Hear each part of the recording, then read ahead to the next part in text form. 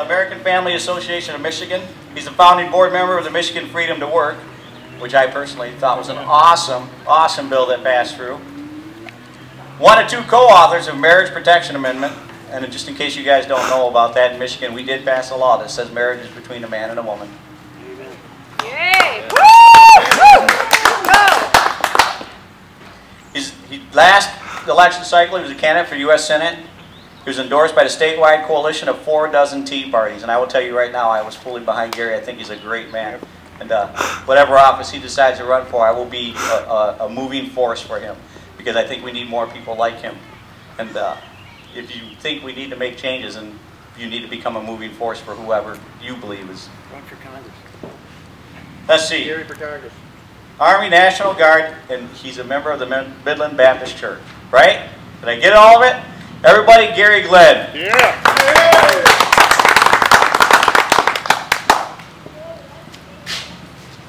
All right, good to see those of you who are still left. I appreciate Kurt. You know, Dave and I said after Kurt and Tab spoke, why did they invite us? They said it all, didn't they? And let me join those, and I hope you're among them, who salutes and says thank you to Dave Agerman for the stand he has taken. I assume you know Dave was a fighter pilot. Now, fighter pilots don't blink, they don't run, they don't back down. And Dave has certainly proven that as the Republican National Committee.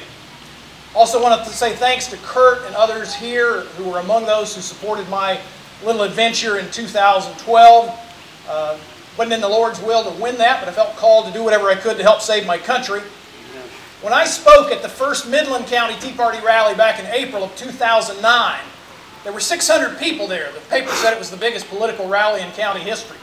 But it was that very same week that the Department of Homeland Security had put out a memo saying that anybody who was pro-life, anti-tax increase, or had served in our military was a potential terrorist threat. So just by being at that first Tea Party rally, you probably got on some kind of list. But I was at the microphone, so I might have been at the top of the list. Well, all the more so today. You know, the camera angle is probably about right. Everybody look up, wave at the President of the United States. Which finger? Way to Africa. If you hear that little burr before the missile hits, you'll know you're on that list. And if you want to give some kind of salute to the President, you didn't hear it from me. We've heard a lot about the IRS lately, and as a candidate for U.S. Senate, I said I supported the fair tax. And there's no better reason today than what we've seen to reaffirm that kind of policy and shut down the Internal Revenue Service, period. Just shut it down. Yeah, all for that. We have a $16 trillion debt and growing. But that, even at that magnitude of debt, is not unsolvable. Did you know that in one oil field under Colorado and part of the Dakotas and Wyoming, just one field, there is 3 trillion barrels of oil, which is more than the rest of the world combined. It's under federal land, which is one reason we're not drilling it. But if we were to drill it and impose just the 12% royalty that the federal government gets paid when a private company drills oil under federal land, that one oil field in and of itself would pay off completely our national debt. Now, of course, if you didn't have people in Congress who would vote for limited government, that just means they'd put us into quadrillions of dollars of debt. But it is not an unsolvable problem, even that. Who stands in the way? The Environmental Protection Agency. I'd add that to the list. Shut that one down too. Yes. We've got 50 state-level EPAs. We don't need a 51st. And before they devalue our dollar and double our gas prices overnight, I think we also ought to shut down the Federal Reserve Bank, which isn't federal. It's not federal, has no reserves, not a bank. Shut it down. And obviously, Obamacare, I think we ought to repeal and shut that down too. Now, if you think that all of these are just impossible, pie-in-the-sky proposals that could never become reality, I got one word for you, or at least one sentence. Michigan will never pass a right-to-work law. Well, you can clap for that one. That was good. If you heard me give a speech last year running for the United States Senate, and I guess this is the most appropriate weekend which I could make this point. I was raised by a World War II Marine. My father survived the attack on Pearl Harbor. I'm state chairman of the Sons and Daughters of Pearl Harbor Survivors. The last December he was alive. And of course I didn't know that in advance, but I'd always thought about doing this, and it's one of the few times in my life when I distinctly heard in my spirit some instructions, and that was simply, do it this year. And I don't think it's an accident that we happen to have the money, a little extra money that year from some extra work I'd done. The last December he was alive, I took my mom and my dad back to Pearl Harbor, stood in the same spot in the same street he'd remembered standing that morning at 19 years of age shooting at Japanese airplanes. Went out on the USS Arizona Memorial for the memorial service. My dad was one of 21 survivors who was there that morning. And he was wearing a purple leg, only for the survivors. And all the admirals and generals and everybody of every rank that day saluted my father, former Staff Sergeant James R. Glenn. The last thing we did was go up to the Cemetery of the Pacific, there above Honolulu, and we found the grave of his best friend. He'd become best buddies with this guy from Oklahoma in basic training. They went to a Charlie Chaplin movie on Saturday night. They lived together in Marine barracks, but the next morning this young man was assigned to guard duty on the USS Oklahoma. And so the next morning he was killed. We found his grave for the first time, and what I was struck by was the dates on the grave. Because I calculated it pretty quickly, and this young man was exactly 17 years and 2 months old when he died defending our country. I succumbed to one of those Ancestry.com TV commercials recently, and it had dawned on me, because my dad had always said, I wish I'd known how to contact Robert Peake's family. But he was a 19-year-old Marine over in the Pacific. Didn't really have much action on the internet, even as an older guy, before he died. But last Memorial Day, a few weeks ago, I went on Ancestry.com, I found this Robert Peake, and on Memorial Day I called up his 79-year-old nephew and told him the story about my dad and his nephew he had never met. And that guy was an Air Force veteran, had just come home from a Memorial Day service and said I'd made his day. So that was a neat thing. It was my father who taught me to love my country. And I believe that everything he taught me to love about America, our liberty, and our strength and our security, and our traditional Judeo-Christian values are at risk of being lost in a way we as Americans, born when most of us were born, could never have conceived possible in this country. The very ideology that we have sent men and women around the world to die to stop over the last 50 or 60 years, we now see being implemented from Washington, D.C. So I feel a sense of duty to do whatever I can to help preserve for my children and grandchildren, and I got 2 of those now, what I inherited from my parents. I assume that's why you're here too, and I thank you for being here. I also had a mother, obviously, who taught me. My dad taught me to love my country. He was a Christian man. But it was my mother who prayed with me when I went to bed every night, who read the Bible to me and taught me to love the Lord. And liberty and faith are inseparable.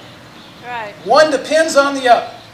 John Quincy Adams said, "The glory of the American Revolution is that it connected in one indissoluble bond the principles of civil government with the precepts of Christianity." And he was there, an eyewitness.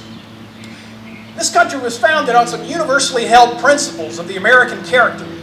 Yeah, it was Lincoln, the first Republican president, who said that it was God who planted the love of liberty in our hearts. And he said that under a just God, those who would deny liberty to others don't deserve it for themselves. It was Lincoln who said that he was driven to his knees by the conviction that he had nowhere else to go. But those were universally held values. Not just held by Republicans. It was Jefferson, the first Democratic Party president, who said, "Can the liberties of a nation be thought secure if we have removed the conviction that they are the gift of God?" Some of you may be old enough to remember, I'm looking around here, which president was it that on D-Day led the nation over the radio in prayer and said in that prayer that we were engaged in a struggle to preserve our republic, our religion, and our civilization? That was Franklin Delano Roosevelt. Now, do you think anybody had to ask which religion FDR was talking about back in 1944? And which president do you think it was who said in his inaugural address, and there's only been one, that our rights come from the hand of God, not from government? Who do you think said that? Ronald Reagan? George W. Bush? No, it was John F. Kennedy who said that. And yet there's some among the Republican Party leadership today who openly argue that we should abandon the moral convictions of the Republican Party platform. For example, did you know that the Republican Party, according to its founding documents, was founded for the purpose of fighting what it called the twin pillars of barbarism? Now, I'll bet you can guess what one of the twin pillars of barbarism was: slavery. What was the other of the twin pillars of barbarism the Republican Party's founding documents said the party was founded to oppose? It was, in the middle of the 19th century, the debate over polygamy. So it is accurate to say that the Republican Party was founded for the purpose of defending marriage between one man and one woman. Yay. Now, given the call by some to abandon those principles, let me give you some numbers. In 2004, the polls found that here in Michigan, when our Marriage Protection Amendment was on the ballot defining marriage between a man and a woman, that 2/3 of black Americans voted for it. It passed in the city limits of Detroit and Flint and Saginaw. And 2/3 of union households in Michigan voted in favor of the Marriage Protection Amendment.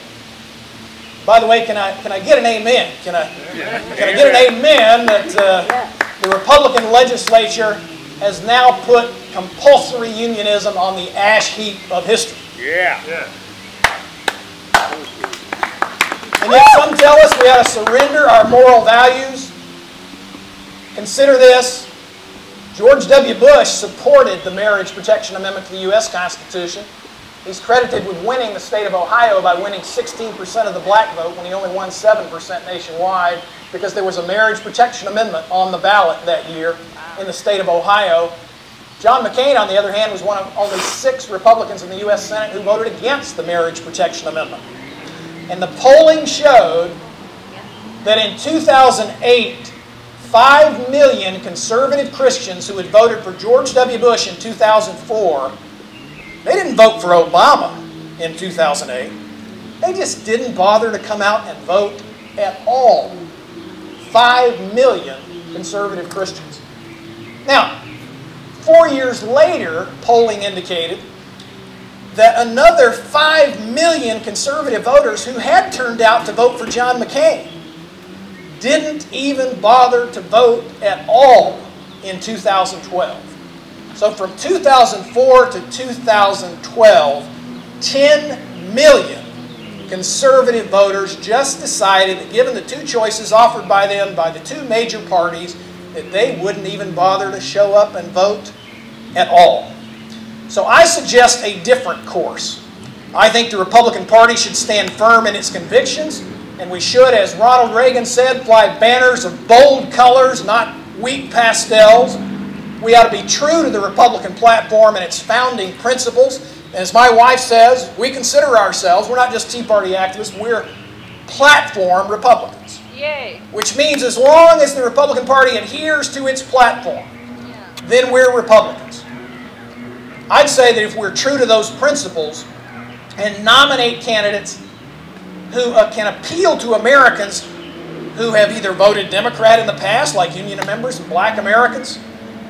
And if we give those 10 million conservatives a reason to show up and vote again, that is the most logical and principled course to victory, not abandoning our platform. Now, these are times that try men's souls. No question about that. But I just finished reading a book by that name, To Try Men's Souls, about the first time that was written, by Thomas Paine. You know, we don't have to march through snow and leave bloody footprints because we don't have any boots. And we don't have to, like folks did at Gettysburg, march across a mile of open ground into canister fire. And we don't have to hit the beach at Normandy. Very few of us, even today, have to bear the burden of fighting the war on terror. So surely, with our children's liberty at stake, we can do what little is asked of us, what is our duty. You know, this summer, and it may be in fact Monday, and if it's not this Monday, it's going to be the next Monday. One of these Mondays in June, the United States Supreme Court is going to issue a ruling on marriage. And where do we go from there? They may rule to overturn Michigan's Marriage Protection Amendment and 31 state marriage protection amendments and declare there's a universal constitutional right to so-called homosexual marriage in all 50 states. Let me read you a couple of things that some of our founding fathers said. Thomas Jefferson said about the United States Supreme Court, "The opinion which gives to the judges the right to decide what laws are constitutional and what are not only for themselves in their own sphere of action, but for the legislature and executive also in their spheres, would make the judiciary a despotic branch. You seem to consider the judges the ultimate arbiters of all constitutional questions, a very dangerous doctrine indeed, and one which would place us under the despotism of an oligarchy. The Constitution has erected no such single tribunal." That was Thomas Jefferson, and he was there. And yet you find even many conservative lawyers today who say that 5 members of the U.S. Supreme Court, whatever they say is law, doesn't matter what the legislature says, doesn't matter what the president says, doesn't matter what millions, tens of millions of Americans say, 5 guys tell us what is and is not the law of this country. In fact, Jefferson said, "There is no danger I apprehend so much as the consolidation of our government by the noiseless and therefore unalarming instrumentality of the Supreme Court." Abraham Lincoln, the first Republican president, said this about the same question. This is in his first inaugural address. "I do not forget the position assumed by some that constitutional questions are to be decided by the Supreme Court, nor do I deny that such decisions must be binding in any case upon the parties to a suit as to the object of that suit. At the same time, the candid citizen must confess that if the policy of the government upon vital questions affecting the whole people is to be irrevocably fixed by decisions of the Supreme Court, the instant they are made in ordinary litigation between parties and personal actions, the people will have ceased to be their own rulers, having to that extent practically resigned their government into the hands of that eminent tribunal." So what if the U.S. Supreme Court on Monday says that the millions of Michigan voters who voted to say that marriage in our state is one man and one woman, the Supreme Court says, no, that's not constitutional? 10th Amendment. Martin Luther King, in his famous letter from a Birmingham jail, said this about our Christian duty. "One may well ask, how can you advocate breaking some laws and obeying others? The answer lies in the fact that there are 2 types of law, just and unjust. And I'd be the first to advocate obeying just laws. One has not only a legal but a moral responsibility to obey just laws. One has a moral responsibility to disobey unjust laws. I would agree that with St. Augustine that an unjust law is no law at all." Now, what is the difference between the two? How does one determine whether a law is just or unjust? Here's the answer. A just law is a man-made code that squares with the moral law or the law of God. An unjust law is a code that is out of harmony with the moral law. I submit that an individual who breaks a law that conscience tells him is unjust is in reality expressing the highest respect for law. So what do you do if the Supreme Court says marriage is whatever anybody wants it to be? You know, Abraham Lincoln, as president, ignored the Dred Scott decision by the U.S. Supreme Court that said blacks were not citizens and had no protections under the Constitution whatsoever. Andrew Jackson, as president, ignored the Supreme Court decision on a national bank. So if 5 individuals on the United States Supreme Court this Monday throw out Michigan's Marriage Protection Amendment, my response will be, and you can choose the word, you can call it radical or you can call it constitutional, as defined by Lincoln and Jefferson.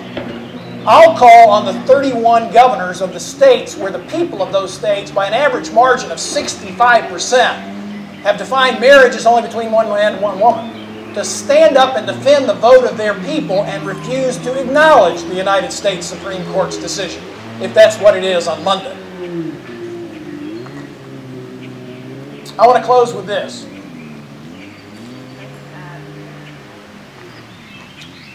By asking you to join me in prayer. And I'll remove my hat. Hallelujah. And that is to say, Father in heaven, we pray, as did our fathers and our mothers before us, that you intervene in the affairs of men and this nation. That you restore the American character, including as defined by the strength of our faith and moral values and purpose, with a conviction that then and only then, as Thomas Jefferson said, will our liberties be secure. We pray, as our founding fathers did, with a firm reliance on divine providence. And in the name of Jesus Christ, amen. Amen. Hallelujah. And let me take one final 15 or 20 seconds. No. You live in Gladwin County. I live in Midland County. That next year to run for the open State House seat that represents Midland and Bay counties. Yay. So I will not be able geographically to represent you. But you can be sure that I will represent the principles and the values which we share. And you are close enough that I will certainly call or email you and ask you to drive 15 minutes down to Midland County to help us pass stuff out door to door come next summer and fall. So God bless you. Look forward to working with you next year. Hallelujah.